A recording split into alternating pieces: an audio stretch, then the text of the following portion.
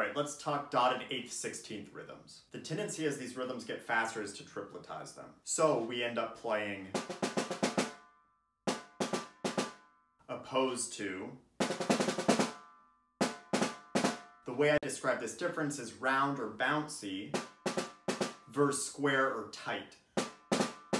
Of course, if you're playing with other musicians or if you're playing with a recording, in this case, it's important to be flexible and adapt to the interpretation of the ensemble, regardless if it's not 100% square. This excerpt of Mendelssohn's Third Symphony from Norm Weinberg's book Touch especially challenges the performer to listen and adapt to the phrasing of the ensemble.